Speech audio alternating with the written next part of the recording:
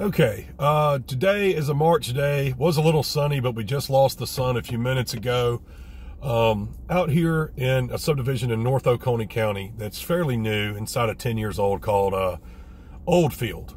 Oldfield is located off Clotfelter Road, which connects through to Highway 53, and on the other side hits Highway 78. So this is a North Oconee County School District. This subdivision was built probably around 2012 to 2014 is when a lot of these homes were constructed. And the tale of Oldfield has sort of got two types of builders. One, there was a builder that did a lot of homes that are, most of them are on the cul-de-sac and deeper lots. His name is Rodney Jones. Rodney Jones has built many homes in that area and is considered a, kind of a higher end home builder. So on the lots that he did not build, which a lot of his were basements, in some cases finished, there was other homes constructed more in the center of the subdivision that are going to be a little smaller. There are probably going to be some slabs, some crawl space, but there's a price difference between the two, and I think that's what's important to note. In summer of 2014, I personally had a listing out here on a large cul-de-sac lot, and there were not many sales comps. And the comps that were there were much lower, actually, and sometimes in the low 400s.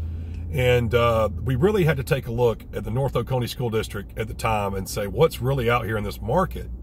And let's compare it to neighborhoods just outside of Oldfield. Well, we wound up pricing this home, which was over a full basement on a back cul-de-sac lot. I'll show it to you later. Pricing the home at $595, which at the time seemed like, wow, that's a big jump. But you really needed to understand the difference in the homes. We were able to achieve that price of $595, and it sold in July of 2019. A few months later, another similar home built by Rodney Jones had a full finished basement, really fine custom finishes, large backyard, full daylight basement. Well, we were able to sell that home in the 630s, and we'll come up on that one in a minute. But what people find this appealing, and what I like about Clotfelter area is, you are in North Oconee, but here in Oldfield, this is not a massive subdivision. You're probably looking around 30 to 40 homes. And I like subdivisions like that because when you do go to resell your house, there's less of a chance of competition. I know someone that just bought a house here in the fives or has it under contract, and he's quite frankly real excited to be getting into this neighborhood. He has friends that live here and is looking forward to moving to the neighborhood. So we're coming down another one of these cul-de-sacs, and I wanted to show you, see how these lots back here are a little deeper, basement lots. And this one in front of us right here, this is the one that sold for over $600 in all, I believe, September. So we come back trying to give you a good overview of this neighborhood.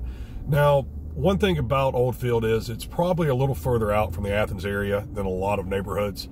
So this is an area where newer development is happening in new construction. So you're kind of right off 78. Some of the older Oconee County neighborhoods are going to be a little closer into Watkinsville. They're going to be a little closer to the Clark County line. So we generally find the person moving to this area is more than likely wants more space for less price per square foot. And the school district is a big attraction to a lot of buyers. As you can see here, there is a swimming pool for the HOA and a small playground. Giving you an idea of some of the price points that might be lower, below 500, is right here. As we start to come, there's one basement there, but as we'll come down here and take a right, you'll start to approach some homes that are not on basements and are on, in some cases, slabs, in some cases, crawl space.